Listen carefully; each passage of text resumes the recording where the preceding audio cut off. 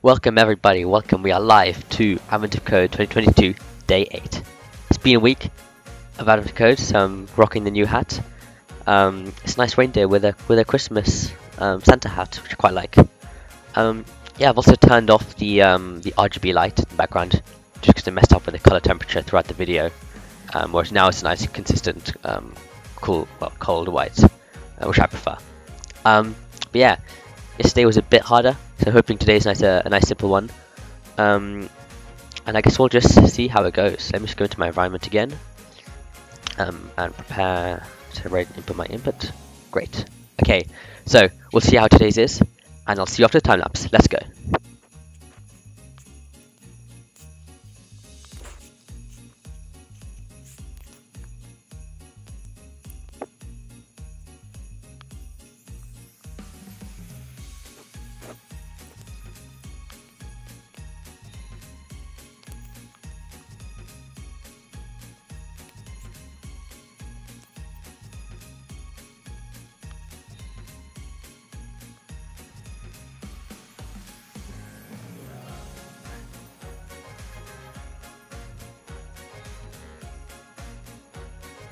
Okay, that's part one done. I think that was pretty quick. That was also pretty easy. Also a grid problem. I love the grid problems. I feel like my code is really inefficient. I have a strong feeling that the next part will screw me over because of my code. So yeah, I'll copy my files over. I'll see you after part two.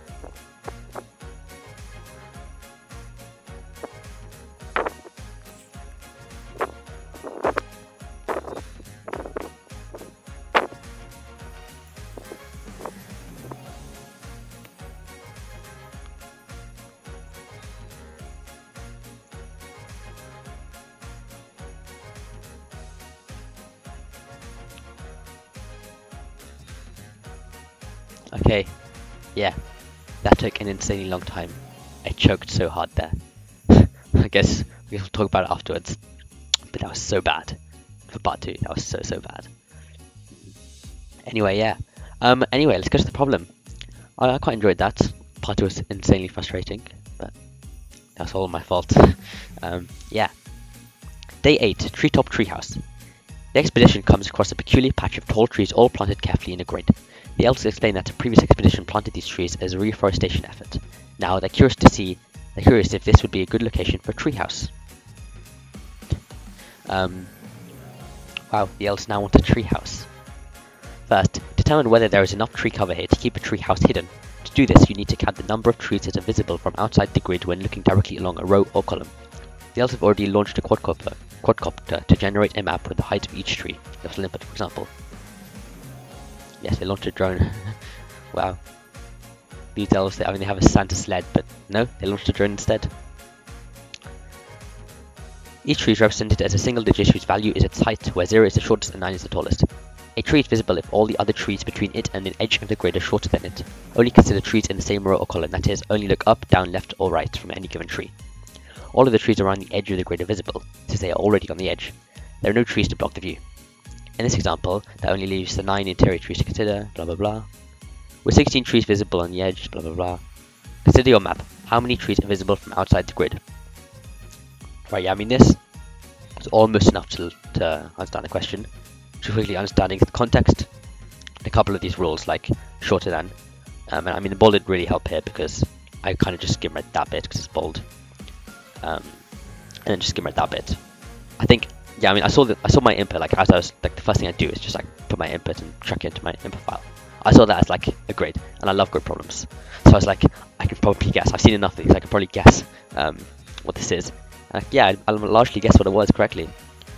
Like, I picked out the correct information when I was skimming it, and yeah, to be fair, there's not even that much information you need to know. Yeah, there's not a whole lot to talk about here about the actual question. But when it comes to my code, let's go in to see it. Right, I mean, this was kind of trying to find a run algorithm really fast, which could do exactly what you wanted. So here, X is just turning the input into a nested list of integers as opposed to strings. And then V is a set, so V is just the tree, all the trees that are hidden from the outside. And then here, just really inefficient. I just go through. So for example, this top one, it goes. Let's see, it goes downwards down the grid, and it checks right. So you're going down the grid and you're checking right until you scan until you find a tree that is visible from the outside. Well, I guess what did I actually do here? M is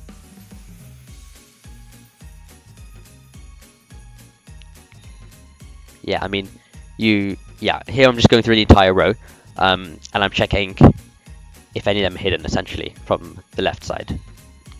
And if it is visible, then I'm adding that visible tree to my visible list.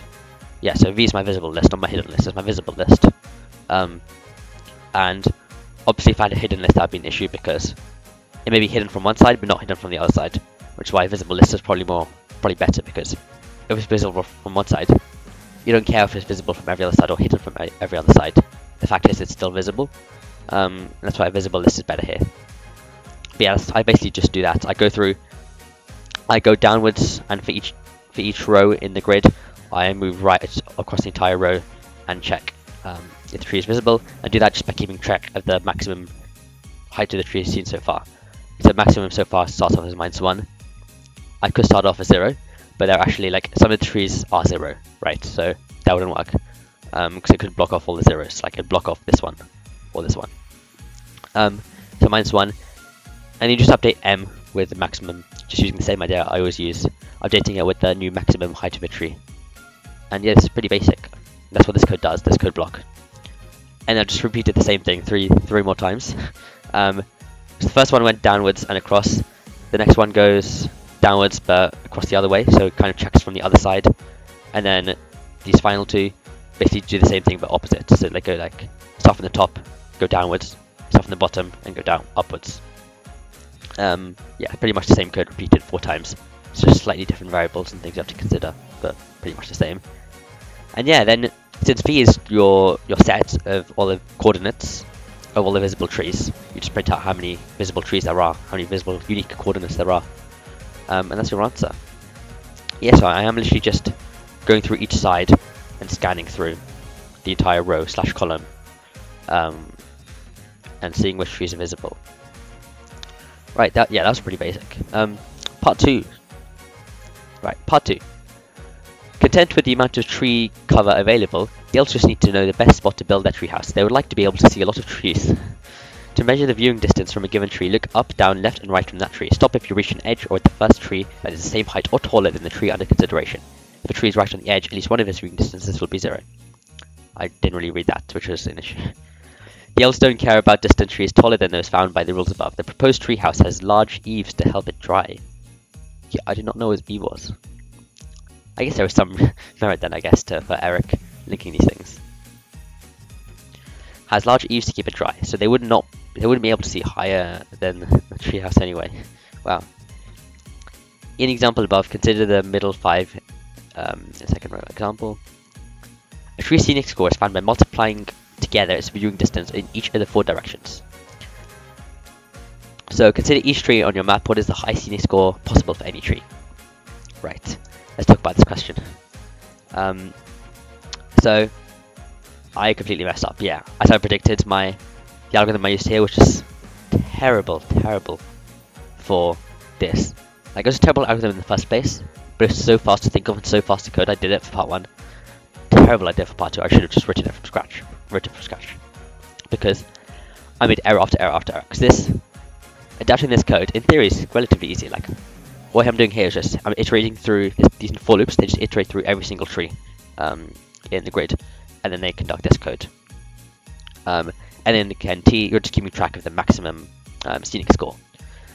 But yeah, I did so badly that I just didn't consider so many different things, and there were so many errors, and I think I usually don't do that. I think that's founded on the fact that my original algorithm was so bad, but I was essentially like reusing this code.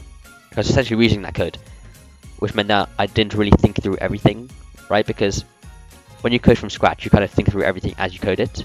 Whereas here, I just assumed, okay, this is taken care of, now what do I do now? But I couldn't have done that because, obviously, this did not take care of many things. But, I mean, yeah, the idea is the same with what my final code is. It's kind of this idea repeated, this thing repeated 3 times more. And each time you're starting at the tree and going either up, down, left or right. And so this first one, I think this would be going down.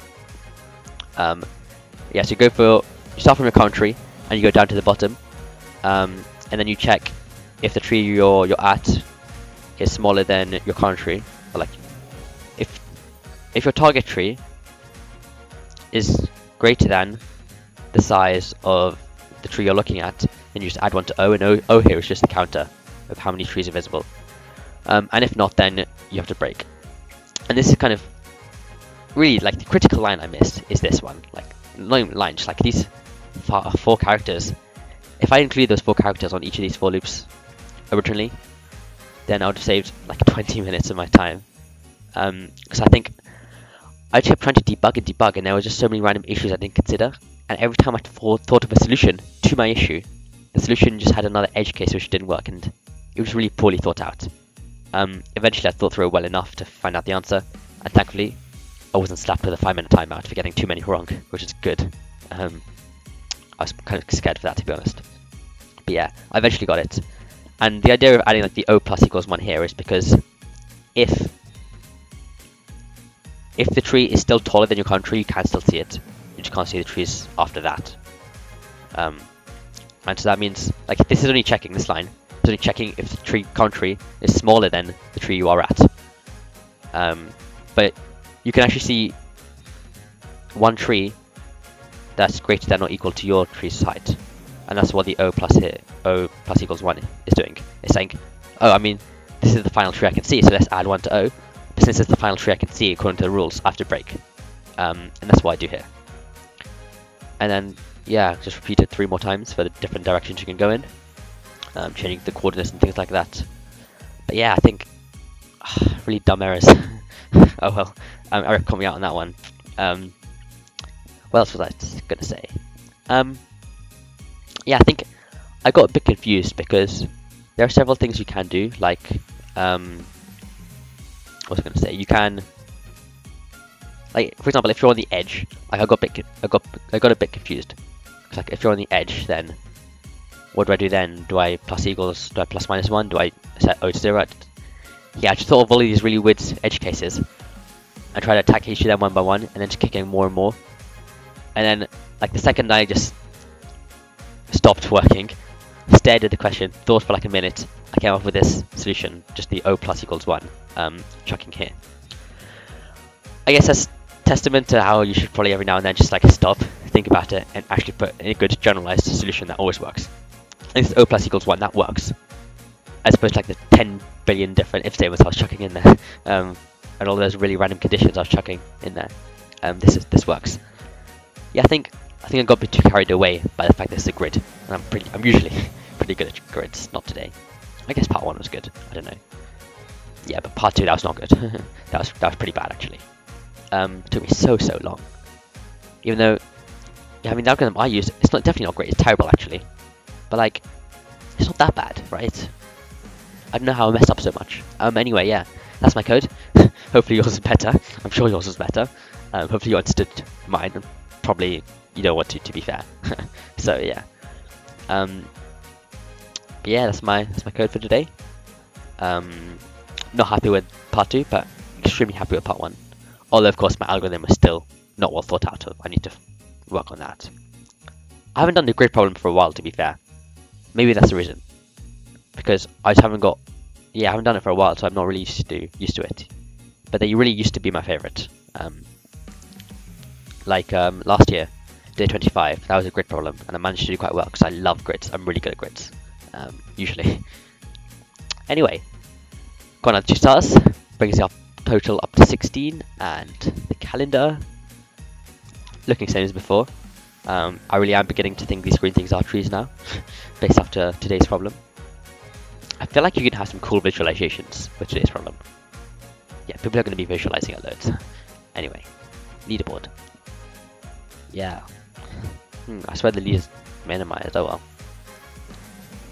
Yeah, I mean, leaderboard's now kind of thinning down to the classic really smart people, which is really consistent and really good.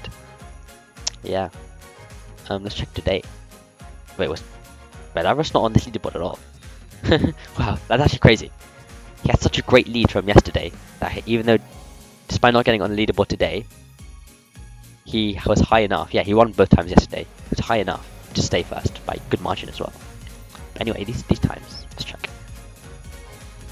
1:30 for part 1, and goes up to 4:30. I swear I was like somewhere like here. Man, that was good. I mean, part 2, I guess we don't talk about that. I was probably like very far down. How long did that take me? Like 40 minutes in total? Not good. Yeah, I mean, these are some good times. Yeah, I feel like a lot of these people kind of just did a really shabby part 1 solution, and then after reading part 2 had to severely fix that solution, which is why the times are largely quite a lot larger, I guess. Yeah. Yeah, these are some pretty good times though. Stats. Ooh, yeah. Day 7 was a tough one. Still only 70,000 people have sold it, but quite a lot, to be fair. Like, that's a lot of... You have to be like a good programmer to solve part 7, in my opinion. That's a lot of good programmers doing AoC. Yeah, day is even less though. People were probably thrown off from yesterday, I can't lie. Because today wasn't that hard, to be fair. At least part 1. And yeah, not many people have done part 1. Only 58,000. Right. Private leaderboard. This will be interesting. Yeah, a lot of people have done today's and got all 16 stars. Ooh, Danish and Avon have a cup catching up to Anonymous. Yeah, he didn't do too well today. Mr. Gwilt, he grabbed the win. Wow, that's a first. Yeah, nice. Well done to him. Let's look at these deltas. I mean, where am I? 24 minutes, probably including the talking, like 22 minutes. Still huge. Yeah, huge. Beaten by... Yes, the people this morning managed... Yeah, they managed some really good times. Seems to be like 15 minutes was the good time. Yeah, how long did part 1 take? Ooh, Mystic Will getting in there with 10 minutes. He definitely has pre-written functions for this. Definitely. Yeah. Oh wait, what? And it almost took 40 minutes. Okay, I feel a bit better now. He was probably like in his uni dorm. I don't know, probably getting yelled at by his roommates for waking everyone up at 5 AM every single day. So I don't know. That makes me feel better. But yeah, that's day 8 done. That was an interesting day. I quite liked the puzzle. Part 1 I really liked, obviously. Part 2, yeah, I mean, nothing wrong with the puzzle, to be fair. I just made a ton of really dumb mistakes, but not happy with my performance, but I think I'm really happy with the day. Fun day. Let's see, there's 17 more to go. That's just over 2 weeks until Christmas, which is great. So, see you tomorrow for day 9, and we'll get one day closer to Christmas. Bye.